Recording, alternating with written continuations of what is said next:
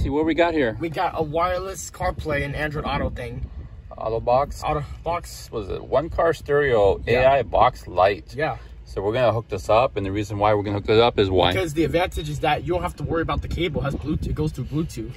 Then it can stream Netflix and YouTube as well. Exactly. So what happens is that the Ford Maverick here uses, at least the XL and XLT, uses the wired CarPlay and Android Auto instead of wireless. So this here is going to make it wireless.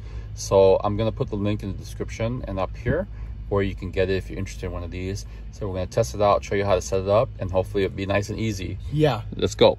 Okay, now I'm going to open it up. Yeah. And now we get this paper instructions. We got the instructions. Then we get the receiver. Yeah, it's a little snug. It's a little snug, and it comes with the foam. It does come with this, and it comes with this one as well. Look.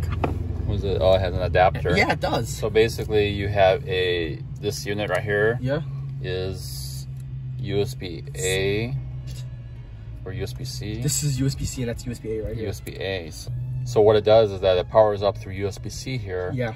And the USB-A is for a flash drive. So you hook up a flash drive here, USB flash drive, you can go ahead and pull music from there. That's the reason why the A is there. So it's a little bit confusing, but it's actually the C that's the power. It has a lot of circuitry, so this is to help keep it cool. These are like vents. And then that also has some lights right there. So I have both A and C. I'm gonna go ahead and leave the C open if I want. I could actually use this if we wanted to. But we'll go ahead and use the A instead because I might be using this last fit mount, which I have to show about that I got that helps hold the phone later. Yeah. So I got the power USB here. I'm going to plug that into the C.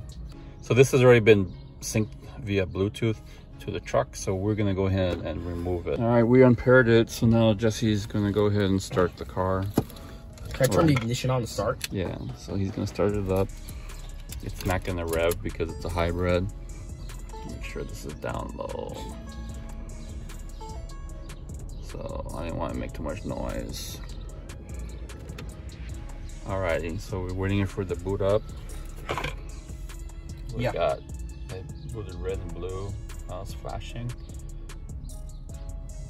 That's fine. So now looks like it wants to pair. It's flashing, so let's go ahead and go to the phone. You go to settings. Can be disabled. Some Ford audio systems will be replaced. Apple CarPlay can be disabled. So we're going to continue. We're not going to disable it. Agree. Okay. So at this point, you're just going to want to pair it. You see the broadcast called BT18FD right there. Connect that.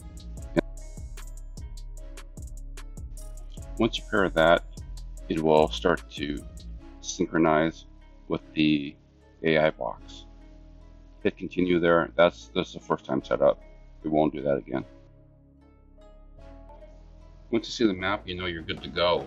One thing I noticed is you won't be able to get this working if you're trying to use it for Google.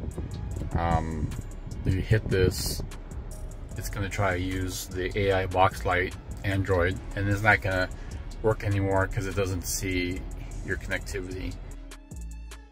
Alright, so using the Android version, can't get the internet working. I can't get Netflix and YouTube working unless I want to use it as a hotspot. So it's a little bit funky. You have to kind of have like a dual setting. However, with the Apple CarPlay, it was easier. Basically, it just would run off of Wi-Fi automatically, which is how CarPlay works and Android Auto, that it runs off of Wi-Fi and Bluetooth.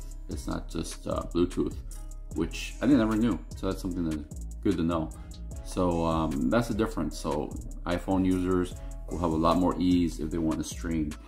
If you want to do Android, you gotta get the hotspot going. So that's the difference. As far as connectivity for maps and calls, receiving text, etc., works pretty clean. And it does take about 30 seconds and sometimes maybe a little bit longer to work. But overall, it does work decently, and you don't have to have any wires. So there you go.